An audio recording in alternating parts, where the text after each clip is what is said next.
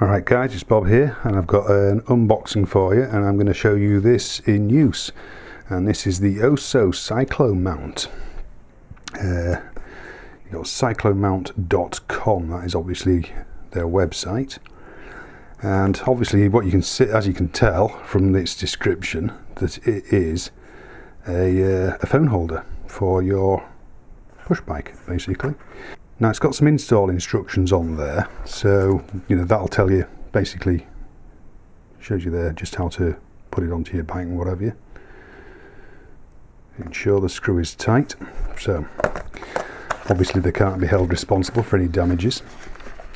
And if we look inside, you get an Allen key, the Allen bolt. That's a spare nut because I happen to know that there is already one in here. Now there are some bits of rubber, some spare bits of these rubber here for thickening it up for thinner bars and what have you. But basically you clamp that onto your bars. That's your adjuster. That's nice and smooth. Yeah, that's really smooth actually, that is. That ring locks it up nice and tight. Yeah, it is nice and tight, that. And then this bit here is, that's it there. There's the adjuster. And that's so that you can put, wider devices in basically. So if you had just a smaller phone, you'd put that like that. This side's spring mounted. Nice tight spring. It's very tight actually, that. And then once it's in, you pull these over the corners of the device. So you're not limited by a case and, a set device sort of thing. So you don't have a case to buy unless you want, obviously you'd have your own case on. But you don't have to buy an extra case as you do with some of the more expensive versions for for putting things on your bike. So with that in mind, you can lend your bike to somebody technically at the end of the day, and their phone can still go in it.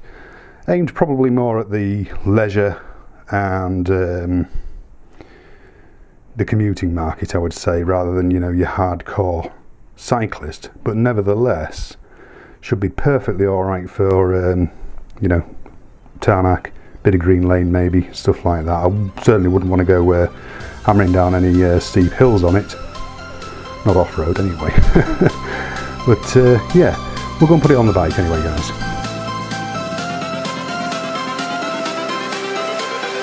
Everything changes.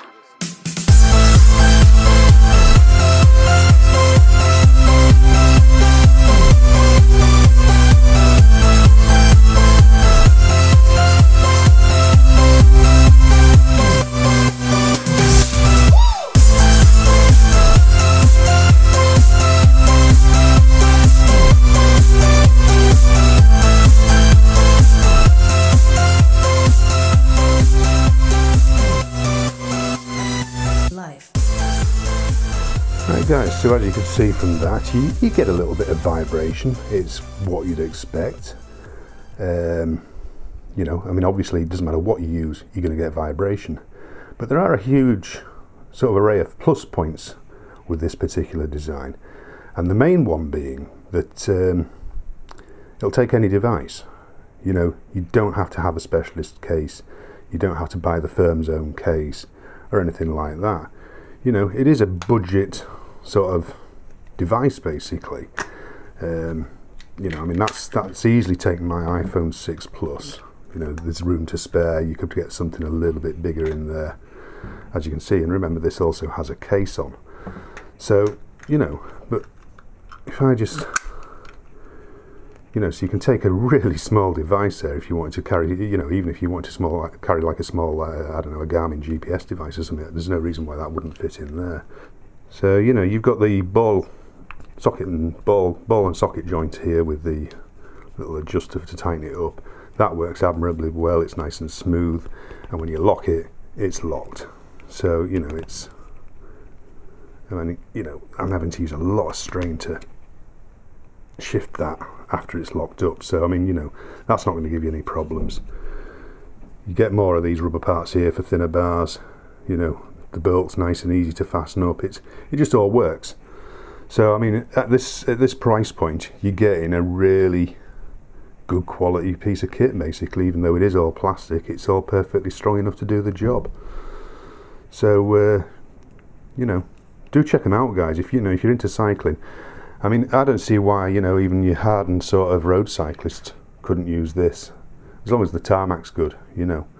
Obviously if you go bashing over a lot of potholes and stuff like that, at a high rate of speed, then obviously you want to be on a mountain bike rather than a road bike, and then on top of that you would be better off looking maybe for something a little bit stronger for long-term use.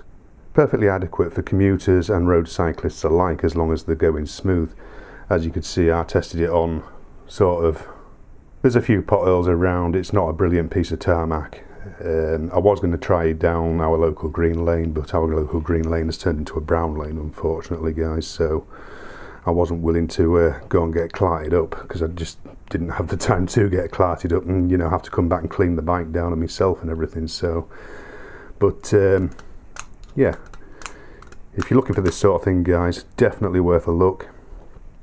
So that is the Osomount from Oso. I'll leave all the links below and you can give it a check out. So big thank you to them for sending it out for review, and I'll see you guys in the next video. Cheers, guys. See you.